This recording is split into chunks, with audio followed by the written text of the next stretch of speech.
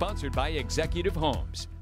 Well, the clouds held tight yesterday. It made for kind of a dreary day. Emma, will we see some sunshine today? Yes, we did start off very, very dreary with lots of that cloud coverage, but hey, we are finally starting to see those peaks of sunshine right now. A little bit more people out and about on this Sunday morning, but this view right now is showing those almost clear conditions. Still seeing lots of that cloud coverage pushing off, but hopefully the sunshine helps us stay a little bit cool, but expect to still feel very, very chilly. This right here is part of Wade's RV weather camera network.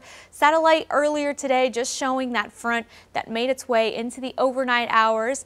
And you can start to see it brought lots of that heavy cloud coverage, but it is eventually starting to die off, giving us a little bit more of that sunshine. Now, temperatures all across the state, we were struggling to get into those 40s. We are still in those 30s. Further towards the west and the panhandle in those 20s, you can really start to see where that front is still slowly making its way further towards the south.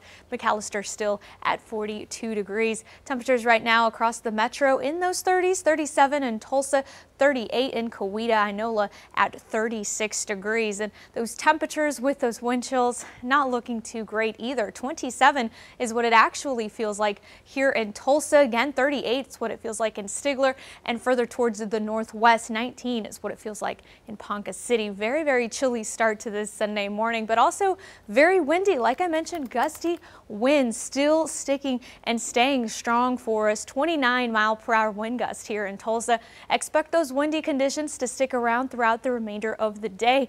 This just shows very strong the very strong cold front we saw as it is pushing us about 24-hour temperature change. We've seen about the teens into a little 8-degree temperature change. You really start to see areas that have not seen the effects of that front this morning, but today not going to warm up too much. Still in those low 40s for us expected, but tomorrow we'll finally start to see the sunshine that we've been missing out on. Temperatures in those 50s for us. We will start to see a calm wind for tomorrow and pretty much for the remainder of the next few days. Tuesday and Wednesday looking very, very good. Temperatures in those upper 50s, possibly even some 60s on Thursday before our next storm system rolls around on Friday.